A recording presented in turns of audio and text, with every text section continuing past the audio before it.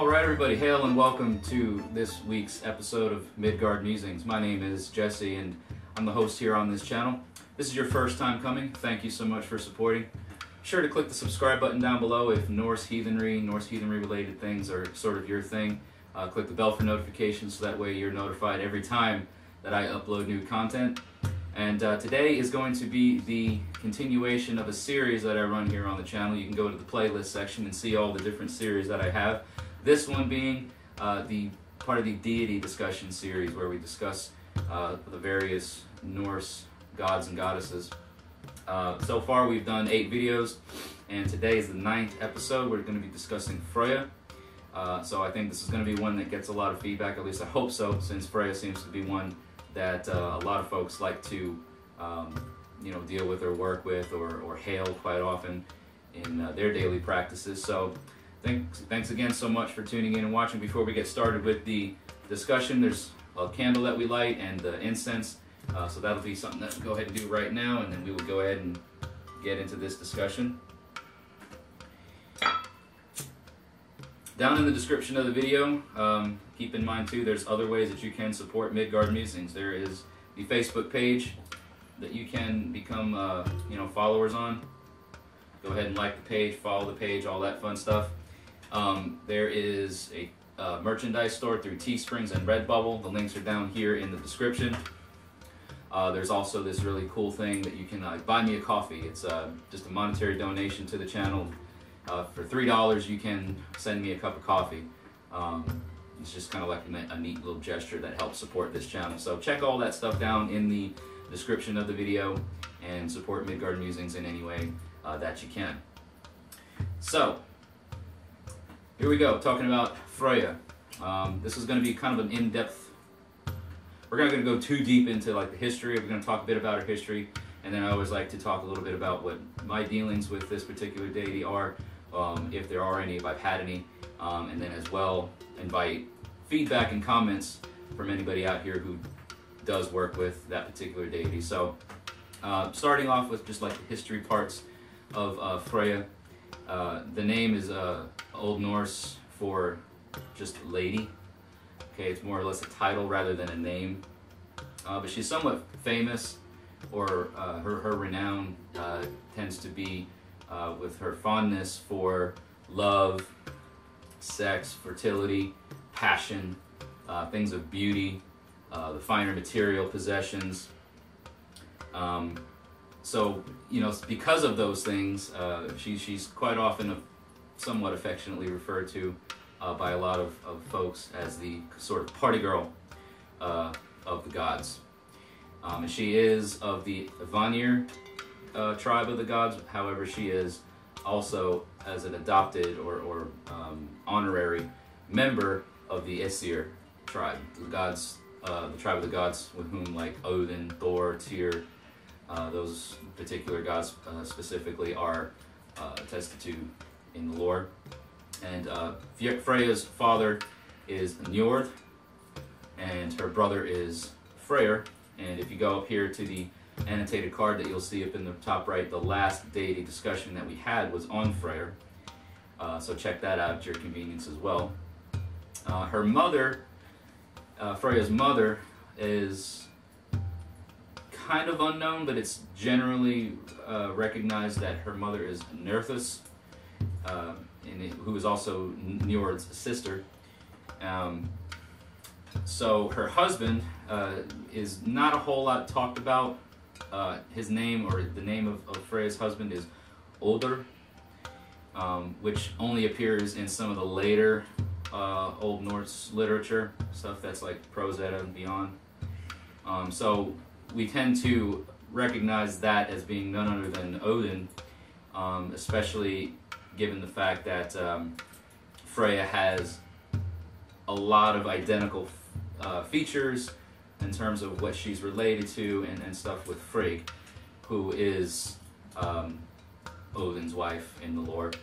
And you can check also the annotated card that appears up here for the deity discussion that we did on Frigg. Okay, Freyja, and we're going to get into, towards the end of the video, we're going to get into a little bit of why or how the similarities between Frigg and Freyja how we kind of have determined that, and how that in some instances, in most instances, actually they are one and the same. So Freyja is the archetype of the vulva, okay? Also Freyja. The vulva is, or was, and is still now today, the sort of professional or semi-professional practitioner of Seidr.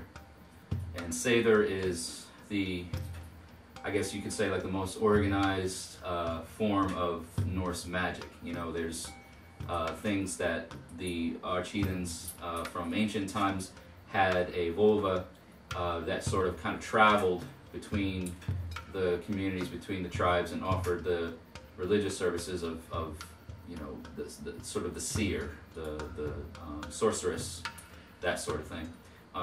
Seidr does have some very close associations with being woman's work. It's a very feminine art, and so it was Freyja, Frigg, one and the same, so to speak, that kind of brought that skill, that knowledge to the Aesir, specifically to Odin, who wanted to know more about it and how to practice it and how to do it, and then sort of kind of by proxy, in a way, it came to humankind as well. You know, given the fact that her expertise in controlling and manipulating the desires, health, prosperity of others, she's kind of one of those beings whose knowledge and power is somewhat unrivaled, especially in that aspect when it comes to the whole Seidr workings and things, right? She is known to preside over her realm in Asgard, called Folkvogner. Folkvogner meaning the field of the folk, or field of the people, that sort of thing. And she is also amongst the things that she's associated with being, you know, love, fertility, passion, desire, you know, sexuality, that sort of thing.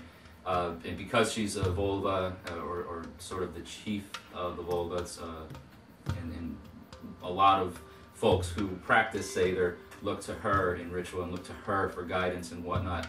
But in addition to those things, she is also associated with battle and death, because she has, Folkvogner is, in the lore anyway, is the field that the first chosen of the slain go before the other half go to Valhalla.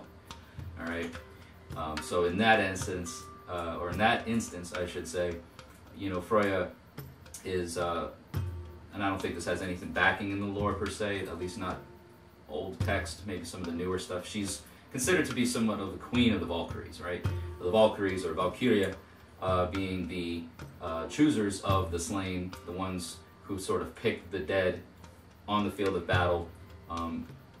She is just considered to be sort of the top one of the Valkyries quite often, and therefore she gets the first pick. She gets to choose who come to, you know, which of the slain come to Folkvogner, and then the second half, or the other that she didn't pick, go to Odin in Valhalla. So we see her name appear in our day of the week, or one of our days of the week. In English, we have the word Friday, the fifth day of the week, if you count Monday as being the first day, or the sixth day of the week if you're counting Sunday as being the first. But Friday is a you know, Germanic language, is found, the root of that word is founded in an old Germanic, Proto-Germanic deity called Freyja. Okay, and Freyja was the single goddess that is kind of the foremother of either Frigg or Freyja, or both. And we can see from historical texts that there were no differences between two deities for the you know, Proto-Germanic tribes. They just had the one, and so that's why we can pretty much simulate that the separation of Frigg and Freyja in the lore came way after the fact, and that there was just that one central deity of kind of this mother goddess, this this chief goddess in the pantheon. So it really shouldn't come as any surprise, that the Norse sources that we find a little bit of kind of a confusion as to which goddess that Friday is named after, whether it's Frigg, Frigga's day, or Freyja's day, but it definitely has its roots, because we have Freyja or Dalgar, these are all Germanic names, Freyja, these are all names that pretty much mean Freyja's day, Frigg's day, Freyja's day. It's all cognate, with that old Germanic, Proto-Germanic word Freyja for their goddess. And again, the names of the two, Frigg and Freyja, are interesting in this regards that Freyja, as I mentioned earlier, is simply a title. It just means lady, okay? And it's a cognate word for the German word Frau, which is used much in the same way as we would call someone like a woman of a married status, or an older woman Mrs. versus Miss. So we see that, like for instance, Frigg is an actual word that comes from an ancient root that means beloved. So it is a bit more of a I guess it's also a title in a sense. You could be a beloved something of another. It's not necessarily the name, but in that sense that word Freyja is definitely cognate with these old words that just mean lady. So it definitely has, like for instance, like Frigg definitely has links to words that mean love and desire. Precisely the areas of life that we can, like relationships, sexuality, things of passion, are the examples through the lore of Freyja being sort of, like I said earlier, like the party girl, or the very promiscuous type.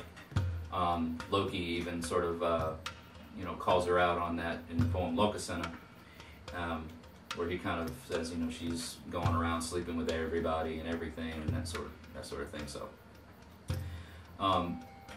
again, kind of recapping a little bit though, the things that Freyja is most closely associated with or related to are things of beauty, desire, sexuality, the passion, even war and death, magic, and then the obvious relations to things of fertility, because her being a Vanir god, first and foremost after or before the Asir Vanir war took place, and they were, Njord was taken as hostage and that sort of thing. So there's a big story about that. Maybe we'll go into it at a different time, because that would take another however long to go over that.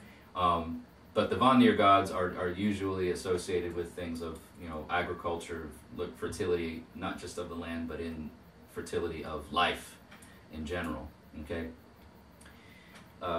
From what I've gathered and from what limited workings I've had with Freyja, I don't really do a whole lot of, hailing of her in ritual on a regular basis, maybe in certain times of the year or in certain specific events. But she's a very strong and passionate figure, and a very strong, empowered goddess, and I feel like she is the one who can empower women, especially that seek her. So it's because she's the essence of sexuality, and even though she's perceived as quite promiscuous in the ways that I mentioned earlier, women that open their hearts to her kind of understand the deeper meaning of her divine nature. It's not just she's out just trying to screw everybody for no reason. There's more to it than that. And I feel like Freyja's teachings, because of that, because she has such it's not just what you see on the surface. There's more to her than that. Her lessons and her teachings can be very deep and complex. The perception or the view that we see of Freyja from the lore and her perceived promiscuity in her behavior can be somewhat a reflection, I guess you say, not necessarily a negative reflection, but it's like a representation of the power that women have, and the right to choose partners, to have that, freedom, to kind of be in charge and control of your own desires and whatnot. So there's definite strength there. There's definite empowerment there, and I feel that especially for those of the that have more of the feminine qualities in life, that Freyja would be one to certainly work with and look to. So I don't have a whole lot of experience working with Freyja directly yet, but if I ever do, and when and as I do, I'll be sure to share with you guys, and I would love to hear what you have to say as well in your workings with Freyja. So if you do and have anything that you want to share, please feel free to go down into the comments, leave us some feedback and some thoughts on what it is like to work with Freyja in your own individual practices. So that wraps it up for today, everybody. Thank you so much for watching. Be sure to like the channel, subscribe, give the reacts, all that fun stuff, whatever it is that you can do. If you don't want to miss anything, be sure to click the bell notification so that way you're notified every time that I upload new content. Next week's video is going to be a really interesting one. I will share with you all sometime later in the week what the subject matter will be, but I already have it planned, so stay tuned for that. Everybody that's watching live on Facebook, stick around so that way I can read your comments and get your feedback going. Everybody here on YouTube, thank you again for your support. Be sure again to check the description area for all the ways that you can support Midgard Musings. Follow and like the Facebook page, subscribe to the channel, get you some nice merchandise from the various platforms that I have merchandise from on Teespring and Redbubble. Buy me a coffee every now and then if that's your thing as well. All that's down in the description. Thank you all again so much for watching. Hail, and I will see you in the next video.